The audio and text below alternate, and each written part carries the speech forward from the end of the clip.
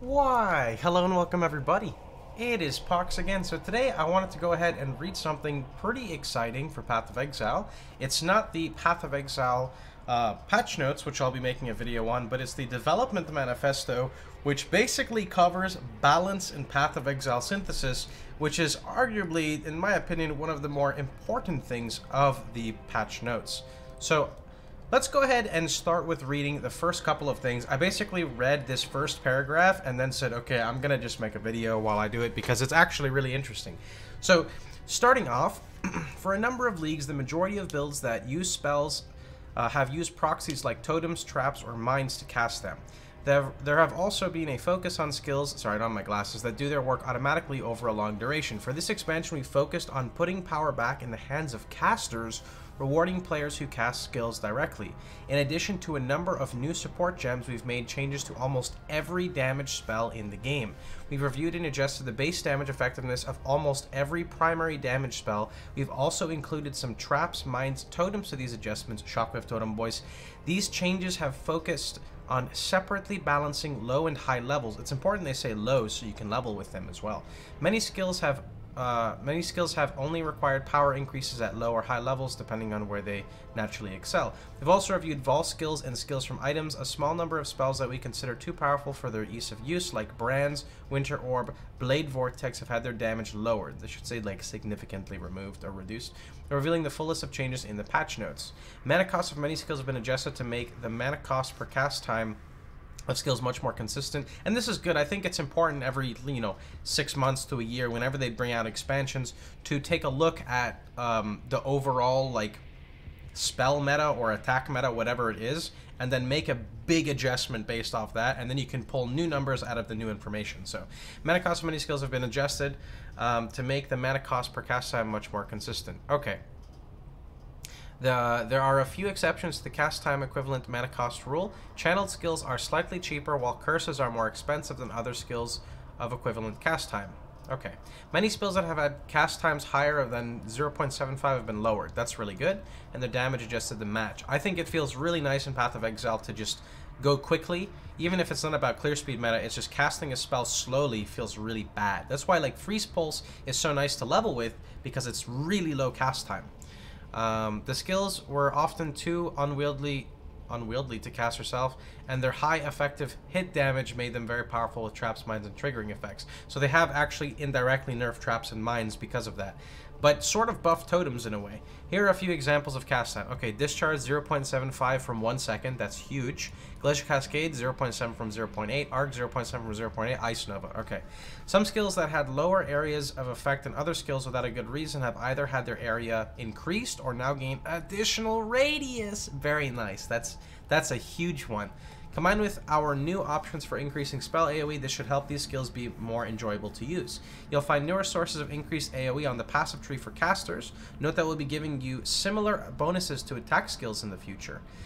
We've made other few changes to various spells, like lowering the cooldown on Convocation, having Spark be able to re-hit a target it has pierced after a short delay, having unearthed projectiles fly much faster. These are buffs. Arc has also has a lower chain distance. Arc got it like annihilated. The number of support gems that have fallen behind others in power and utility are receiving some numerical and mechanical adjustments. Chain Fork, Spell Cascade, and Innervate have had values improved. Arcane Surge now has a damage multiplier at higher gem levels. Onslaught support and the Summon Phantasm support now have effects on hitting rare and unique enemies. Very good. Moving away from the on-hit. On kill. Powerful boss, so curses. Powerful bosses, especially the Elden Shaper, previously had significantly less effective curses on them to stop temporal chains and enfeeble. We've now lowered this curse effect reduction to let damage curses provide more worthwhile bonuses against bosses. Temp chains and enfeeble now have separate value of damage reduction and slow for normal and magic enemies compared to rare and unique enemies have had about half as much effect. The accuracy reduction on enfeeble has also been reduced. This makes curse builds a bit stronger for a single target, which is good. Death's Oath, boys. We've also I'm not playing that though. We've also added multiple sources of energy leech to the game, both on a new support gem and for spells on passive skills. This is really cool. Energy Shield has a lower cap on maximum restored per second than Life Leech. Okay, but the dedicated Energy Shield Leech passes will let you increase this number. Okay, Ghost Reaver now doubles your maximum energy shield per second, in addition to turning all Life Leech into Energy Shield Leech. This makes it good for pure energy shield casters as well as leeching attacks. Leech Length Nerf. Previously, there was no upper limit on how much an individual leech effect could restore. This meant that a very high damage hit with enough leech could last minutes, if not longer, like Slayer, basically. If you had an effect letting you leech remain... Now there is a limit of 10% restored per leech effect, so each individual leech effect can't last more than 5 seconds. The passive tree. We've made a large number of changes to the passive tree to provide more diverse sources of power. This is probably also, I can't believe I'm reading this. It's been years, I'm so excited. Energy Shield Leech. We've added a number of sources of Energy Shield Leech for spells. That's awesome. On the passive tree, both on specialized clusters that boost your damage in a few different ways, and as part of the Fire, Cold, Lightning Heart notables. The shadow area of the tree also has a small amount on a new evasion and energy shield path. Caster weapon passives. We've added and adjusted the number of passive tree clusters that affect staves.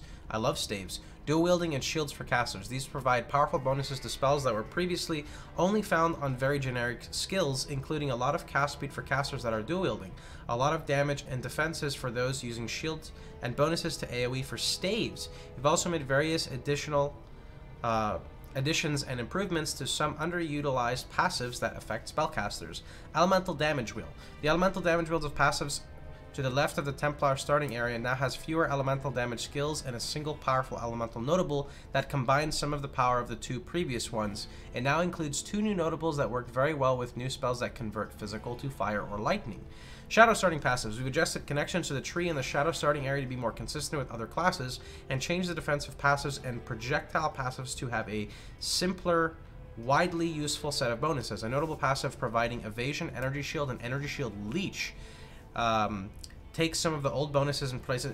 I have to say, I'm really happy to hear that they're buffing a lot of notables in the tree, because I feel like abyssal jewels and jewels in general have kind of diminished how strong the passive tree is. And I'm not trying to say, like, you know, I want everyone to be OP, but I'm pretty curious to see like how good these notables actually are. Channeling passives. We've added 2 new passive tree clusters that provide damage bonuses for channeled skills, as well as some defensive properties while channeling, like stun avoidance and physical damage reduction. Very nice. The Trickster's Ghost Dance and Escape Artist notables have been reworked significantly with the goal of providing a unique and very powerful reward for specializing in evasion and energy shield. Ghost Dance now creates a Ghost Shroud every second up to a max of 3 after you are hit. A Ghost Shroud is consumed, restoring energy shield based on your evasion. Wow! Ghost Dance and Escape Artist now have other bonuses based on your Ghost Shrouds. That's really cool. I always thought Trickster was an interesting class, but now it seems even more interesting. We've also added Frenzy and Power Charge generation while channeling to the Swift Killer notable while channeling to let a channeling Trickster generate charges. Inquisitor. We've reworked the consecration-based notables and Sanctity and Pious Path to greatly improve reliability of consecrated ground for the Inquisitor, instead of just giving powerful bonuses when you're managed to be on a consecrated ground. Sanctify no longer creates consecrated ground when hit or on kill, and instead will always create ground around you while you're stationary. Holy shit. Pious Path now lets the effects of consecrated ground linger for 4 seconds. Okay, that's crazy. These changes work well with the change to consecrated ground that causes hits against enemies in it to have 100% increased critical strike chance. Previously, an effect would critically capped at 5% minimum critical chance and 95. We've set both of these as 0 and 100. Wow. So you can now have the most consistent crit ever at 100%. Effects that gave enemies an additional chance to be critically hit have all been changed to instead increase the chance of critical hits against them, or give additional critical chance before modifiers, as if the attacker had critical bonuses against the target rather than an additional chance added on top. So this was a crazy OP stat. Non-chaos is extra chaos damage on weapons. The interaction of non-chaos damage with hits is as extra chaos damage stat and multiplies damage conversions, made this stat far more powerful for very specific setups than a single stat should be. We've lowered the value of this stat on the combined craftable spell damage and non-chaos damage with hits as extra chaos damage modifier and weapons. The Veiled mod that only grants this modifier has now been split into 4 versions. That's awesome. Fire, Cold, Lightning, and Physical. Before you could only get it off It That Fled in maps, I think, but I could be wrong. These modifiers are now available as a mod on many caster weapons above level 60 and higher, making it a powerful effect to find when creating the perfect elemental-specific caster weapon. I like that too, that you're not just stacking Chaos now, you can like really get like a huge hit of a specific element. Existing items will not be affected by this change. +1 maximum totems veiled mod. This modifier is no longer available as a veiled craftable mod. Instead, it now appears as a mod on shaper shields. The modifier is too powerful to be able to easily apply to an already strong rare shield, so now you've got to get it earlier in the process of crafting an item. Unique nerfs. We've made some adjustments to a few unique items that were problematic. Details will be in the patch notes tomorrow. This is also very good for changing the meta. Damage immunity. We've made a few changes to prevent total immunity specific damage types, as they could be used to completely trivialize some encounters. Player maximum resistance can never go above 90. Rip a lot of Pathfinders. Any maximum resistance you have above this value will have no effect. This is especially important as Synthesis introduces other sources of maximum resist. Volumpurity auras now provide less damage taken of their element and have less aura effect per level. The Gluttony of Elements skill now also provides curse immunity to prevent the interactions with temporal chains, letting it last far too long. Technically, this is a buff. Wow, I have to say I'm very excited. Damage immunity change doesn't really affect my builds, but I just don't like when people like kind of cheese content, but you know, that's part of theory crafting. Unique nerf seems really good. +1 totem being a shaper mod now is awesome. What else is on there? I like this nerf basically here. I like that they're adding, splitting it to Fire, Cold, Lightning. The critical strike change is pretty cool. I really like the Inquisitor rework. The Trickster rework. Channeling passives are nice. The Shadow Start looks also really cool because it's basically like, I think, combining the points. The Elemental Damage Wheel... Oh, this is also a good one. This is the Templar one. Caster Weapon passives are really nice. Energy Shield Leech is cool, since they're adding it onto the tree. The Leech nerf is also really... I know it sucks for a lot of people who boss, but I like it because I don't really like Leech, so it makes me happy. Let's see. The curse buff is really nice on bosses too. The support gems I talked about before. I mean, overall, I'm very happy with most of these things. Usually there's like a thing or two that I don't really like, but so far I've been really happy for this patch. So I'm excited to see a lot of caster love. I love playing casters. I know some of you guys commented before saying you only see me play RF and Death's Oath, and that's because when you play the same caster builds for 4 years, you get kind of bored. You need like a meta change, and this is kind of like what I was waiting for, you know? So I'm excited. Even though they are nerfing like traps and mines, that's okay because I felt like Arc Mines was way too like strong as a league starter in general. It's just way too strong in my opinion. And I really like that they're changing the cast time on a lot of skills and lowering them, because that's what directly or indirectly nerfs traps and mines, but makes self-casting feel much better, and at the same time should make it so there's more options for traps and mines, so you don't feel fucked when you're, you know what I mean? Like if you compare like, I don't know, Fireball Trapper compared to like Glacial Cascade Miner, like it's, I mean, that's a bad example, but you know what I mean? You won't feel as bad now trying to play a character that you want, I guess, when comparing it to others. That's kind of what I'm trying to say. Anyway, though, that's pretty much going to be about it. I'm happy to see the channeling buff, since I do want to play a channeling Divine Ire, I think is the skill, on League Start. I said I wanted to play Jug, but I may end up going Inquisitor. I'm not really sure.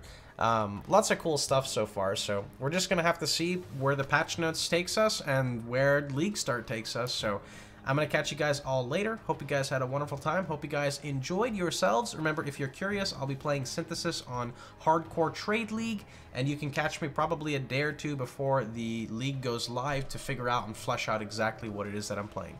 Hope you guys had a wonderful time, and I'll see you boys all tomorrow. Take care, everybody.